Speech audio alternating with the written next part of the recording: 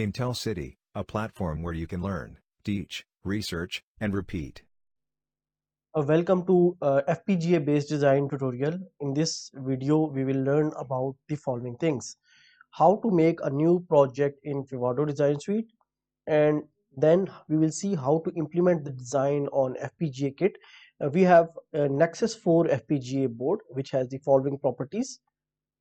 It looks like this. This is the student evaluation kit. Nexys 4 is the name of this board, this kit, and Arctic 7 FPGA is mounted on this kit, and it has a lot of switches and push buttons and 7 segments and other input-output ports. So overview of the Xilinx FPGA, that is Nexys 4 board, and it has XC7A100T, that is Arctic 7 FPGA. It belongs to Arctic 7 family.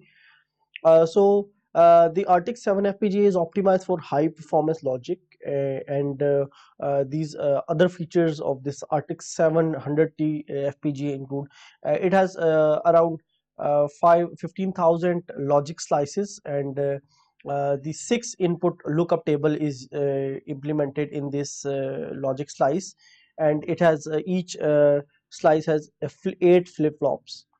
It has also 4,860 kilobits of fast block RAM.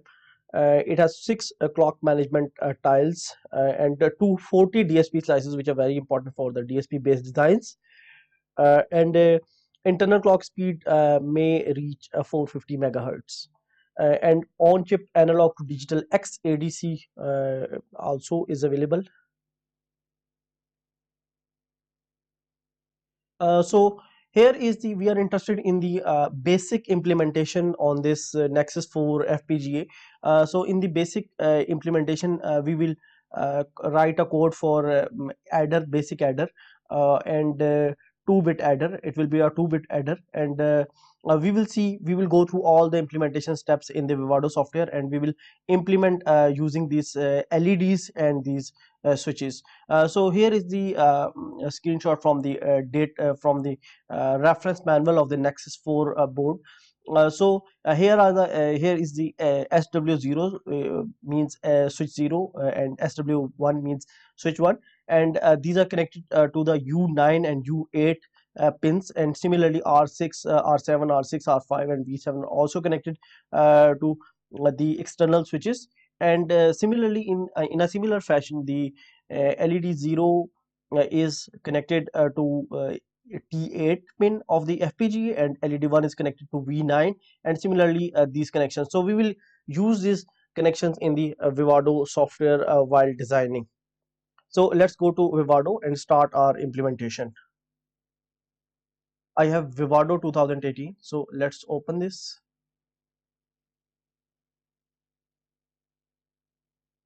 So we have opened the Vivado software. We go to a file to create a new project, project new, and next. This is the location of my project, C FPGA content, and name of the project is project 2. It's okay, fine. Click next. And this is the RTL project. In the RTL project, we write the code for the project in the behavioral and data flow level, the combination of the behavioral and data flow level modeling techniques. I don't have the Verilog file to add at this stage, so I will just click next. And the target language, this is very important. So the target language in this case is Verilog, so I will select the Verilog, and simulator language is mixed. This is fine. Click next. Constraints, I don't have the constraints right now, I will add them later. Next. This is very important. The part number I have is XC7A100T CSG324. So this is my device, XC7A100T CSG324-1. This is the device available on the Nexys 4 FPGA board. So I will select this device and click next and finish.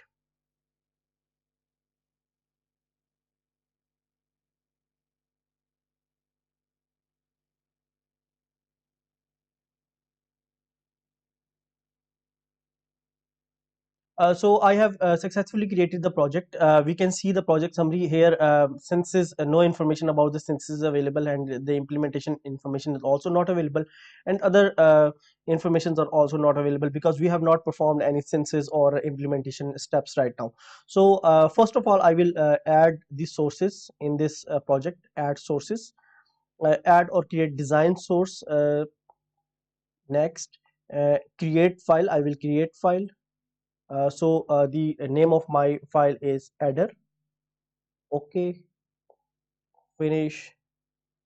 So here it's asking from me the about the inputs and outputs. I will select the inputs and output later in the design. So I'll just click OK right now. Okay. So here is my design. About the software, we can see this is the flow navigator. Very important. Every step of the design is available here, like IP integrator, simulation, RTL analysis, synthesis implementation, and program and debugging options. Here are the source. Here is the sources window. In the sources window, we can see the sources, design sources, and the simulation source files which are available in our project. So here is the adder.v. This is the file which I just now right now created, and here are the libraries and compile order. This is the design runs. Information about the design run, TCL console, message logs, and reports is available in the bottom side. So I will just double click this adder.v, and the file is open. I will delete these comments. These comments are deleted. Now I can see the module adder. This is the available, and the end module also here. So I will just write my Verilog code of a simple adder, 2-bit binary adder. So here A, B, and S and C. 4 ports are listed here, A, B, S, and C. And input, I will make A and B as input. Both inputs are 2-bit. So A and B are 2-bit inputs, and S is also. I will just delete this carry. So only I will ignore this carry. And the output is S. S is also a 2-bit signal. So it's a half adder. Basically, I am ignoring the carry. So because my focus is on the implementation details and not on the coding practice, so I will just write a simple code for the half adder. So I will use assign statement. Assign S equals to A plus B. So hopefully this will create my a simple half adder, or both inputs A and B are of 2-bit size. So let's implement this adder. So I'll click this RTL analysis, open elaborated design. This RTL analysis basically extract information from my code, and it shows me a concept of the circuit the software has extracted from my code. This is the first level where you can guess about the working of your circuit. So it has extracted the correct information. A is input here, and B, 2 inputs are here, and adder is designed, and the output goes to S. That is also a 2-bit signal. So we go to, from this RTL analysis, from here, this is very important. We assign this A and B to the FPGA board pins. So using the information provided in the reference document. So we connect these pins, and we click this from this default layout. We go to IO planning. Click this IO planning, and now we can see that here in the bottom side we have all ports listed. So A, B, and S are here listed. So we can first select the protocol. The board is running on 3.3 volts. So we will select LV CMOS 33 for all this A, B, and S. So I have selected the LV CMOS 33 for all these inputs and outputs, and A0 is connected to. So let me go back to the reference document. So I will connect A0 to my S0, that is switch 0. So switch 0 is available on U9, and switch 1 is available on U8. So I will select U9, U8 over here. Okay, and about the B input, I also see uh, B0 will be connected to R7 and B1 will be connected to R6, R7 and R6, R7, R6. Okay. And what about the S? So S is the output. So we will connect this output with the LED. So the S0 bit will be connected to the T8 and S1 will be connected with the V9. So here we have the T8 LED 0 and V9 LED 1. So we will just save this file, this information by clicking Control S. So it will ask me to save these constraints. These constraints are the IO constraints, input output constraints. So I will save this with the name my XDC file and click OK. So these constraints, this pin information is stored in a file. We can go to the project manager and see here's the constraints folder. So this my XDC file is available over here. I will double click this file to open this file. So this is the XDC file created by the automatic software. So I can modify this file from here as well.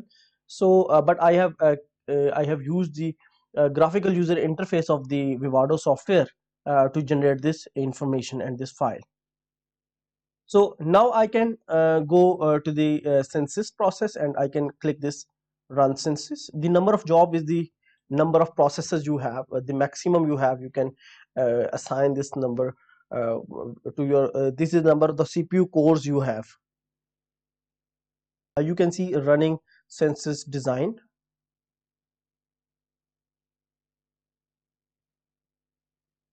So the synthesis has completed and it's asking me to run for implementation, and I can also view the reports and the open synthesized design.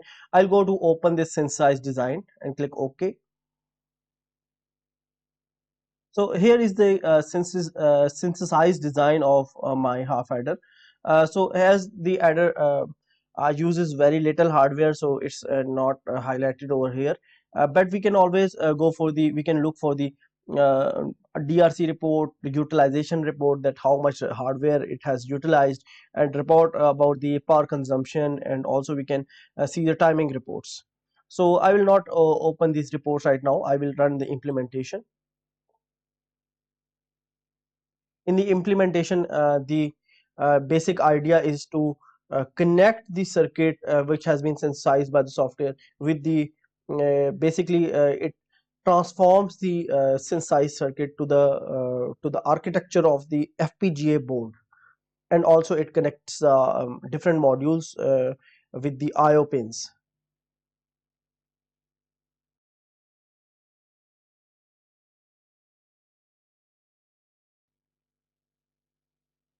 So the implementation is completed, and we can generate the bit stream of our design by clicking over here, or we can also open the implemented design, and we can see the details of the implementation, just like we can see in the synthesis.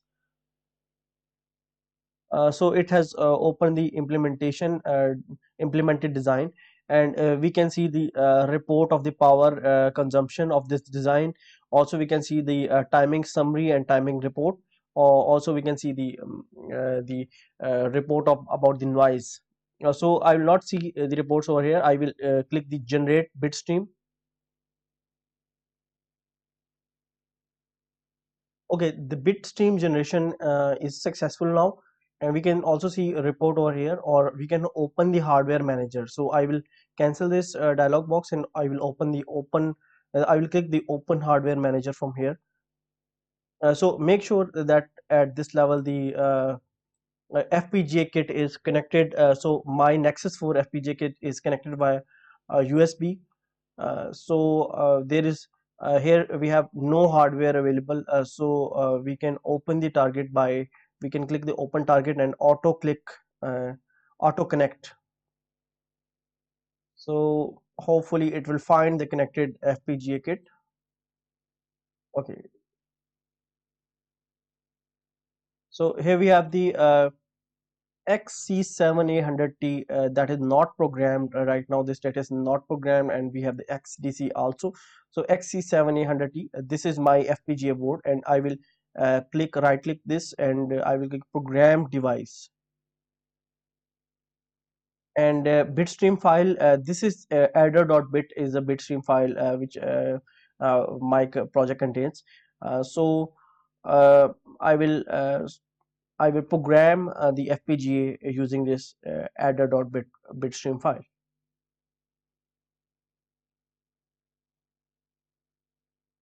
Okay, now the FPGA has been programmed. Now let's go to the FPGA kit and see whether it's working fine or not. So here is my FPGA kit, Nexys 4 FPGA kit, and this is the FPGA, and these are the switches which I have used in the program, and these are the two outputs, two LEDs which have been used in the programming this half bit adder. So half adder, a 2-bit half adder. So both A and B. This is A0, this is A1, and this is again B0 and B1, and these LEDs show S0 and S1 outputs. So we will apply some inputs, like all the inputs are 0 here, A0 A1 and B0 B1, all inputs are 0, so the output is 0 0. So this is the correct output. So I will change the input by making this one. So A0 is 1 and all other B is 0, so A is 1, so the output is 1, like LED is on. So again I will change the another I will make the B as 1, so the output is 1 0, so output is 2, so 1 plus 1 is 2. This is the correct output. So again I will pass 2 from this A input. So this is 1 0, 1 0 means 2 in the decimal form, so 2 plus 1 is 3, so 1 1. This is the binary of the 3, so 2 plus 1 is 3, so this is 1 1. So this is the correct output of the our design, our circuit.